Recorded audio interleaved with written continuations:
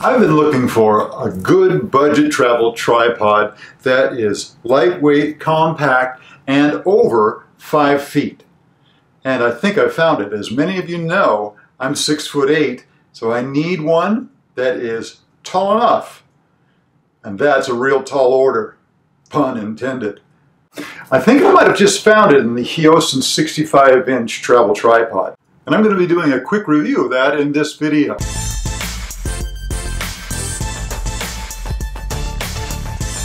Welcome, I'm Arnie of ArnieJacobsenTV, where we share travel videos and gear reviews just like this one. So if you're new here, consider subscribing. Just click that big red subscribe button down below, and don't forget, click that bell icon so you'll be notified whenever we put up new content. Oh, and don't forget, check the show notes and the links in the YouTube description down below. So let's get started, shall we? As you can see, this is nice and tall. I'm pleased with that.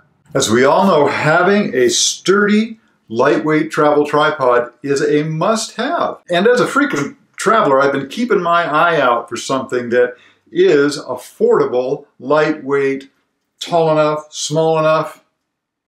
So this is the Heosyn 65-inch travel tripod. Let's take a look at the specs. It comes in at a really light 2.9 pounds, 1.32 kilograms, I believe it is. That's really, really light. And it doesn't seem to compromise with strength either. It has a payload capacity of 17 pounds, which is 8 kilograms. None of us, well, maybe not, there are some, most of us are not going to need anything that has more capacity than that. This is very, very solid. And when it's folded down, it goes to a tiny 18 inches, about 45.5 centimeters if I'm not mistaken. I typically attach this to the outside of my Low-Pro Fastpack camera bag. It's a nice little pocket out there and a strap fits in there perfectly. You could also put it in your luggage and just pops right in there. Oh, by the way, it also comes with this nice little carry pack. You can fold it up, pop it right in there, throw some other things in as well. Has a nice little strap, kind of a nice little feature. The tripod is constructed of aluminum, lightweight aluminum, and it looks to me like some of this is made of plastic. I do know that from reading the stats that it's CNC machined plastic and it's not just die cast, so it makes it stronger. So the basic stats are all well and good, right? The length, the weight, all that stuff. But it's the little features that really, really make for a handy device to use. One of those things, and probably my favorite, is the hook from down below. This is a lightweight tripod, so if you're just using it this way, you might run into difficulty with it tipping over. But with this hook, you can just attach your camera gear bag or sandbag or whatever you might have with you to weight it down, give it a little more substance. Just like that. Now that's not a feature that you'll come across on every budget tripod. So keep your eye out for that. The next thing that I like, you'll notice on two of the legs, the spongy material that they put on here, that is really a nice additional little, perk that allows you to easily carry things around. Your hands aren't going to get as tired. When it's cold, it's nice to grip something that's not just metal. And when it's hot, it's nice to grab something that's not just metal. So I really, really like that. Like I say, it's on two of the legs.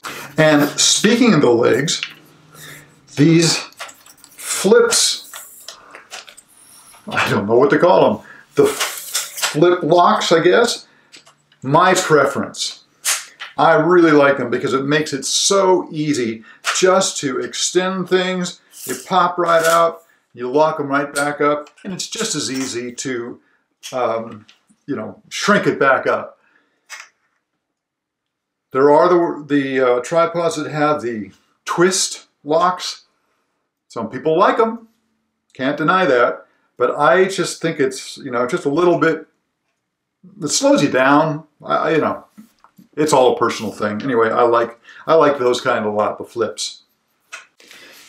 Working our way down the legs, the feet.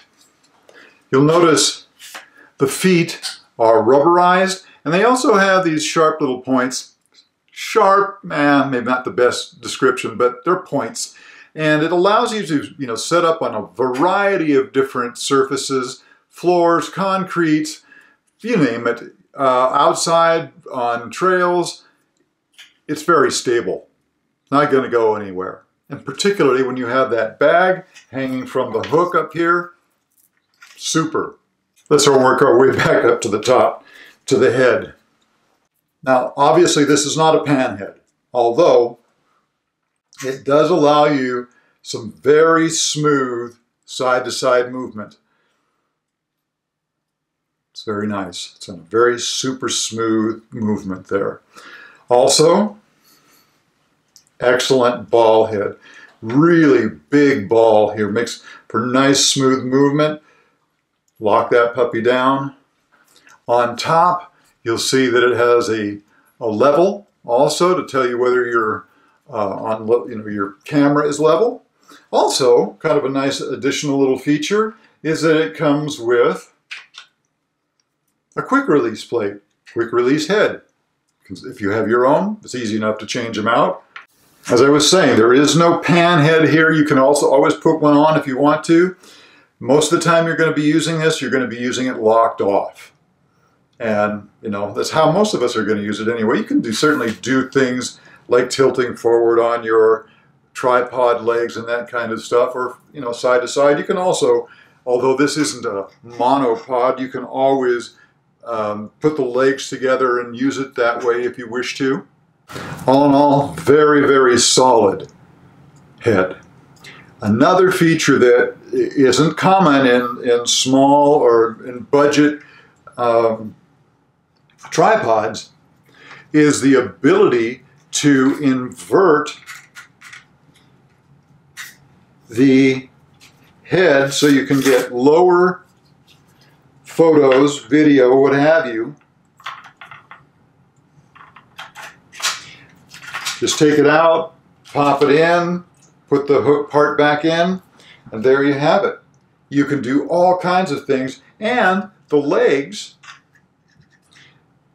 will go out flatter too, so you can get really low camera angles. Again, budget tripods don't often come with this. So that about covers it for the features. I don't think I've left anything out. So let's talk about price. At the time of this recording, the Heosyn 65-inch was going for 59 bucks.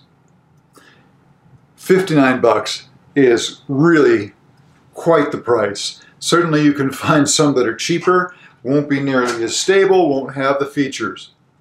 You can find some that are exorbitantly more expensive. So you're going to have to weigh what your interests are.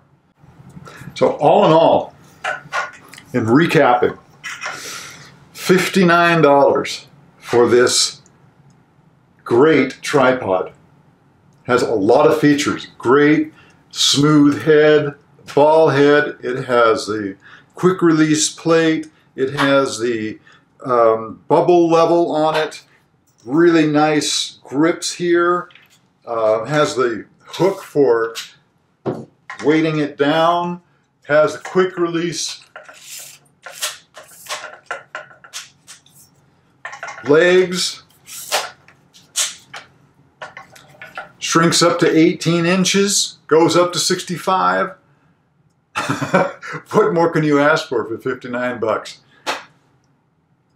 I can't think of anything. Well, if you like this kind of content, make sure that you click that subscribe button. Leave us a comment down below. You have any other suggestions? We're always open to budget. Don't go telling me about $300 tripods, travel tripods that are better. So leave us a comment down below. Give us a like. Share with your friends. We do appreciate it. Thanks for stopping by. We'll see you next time. Oh, and by the way, there's a little bit more information for our other videos right over here on the side. Thanks.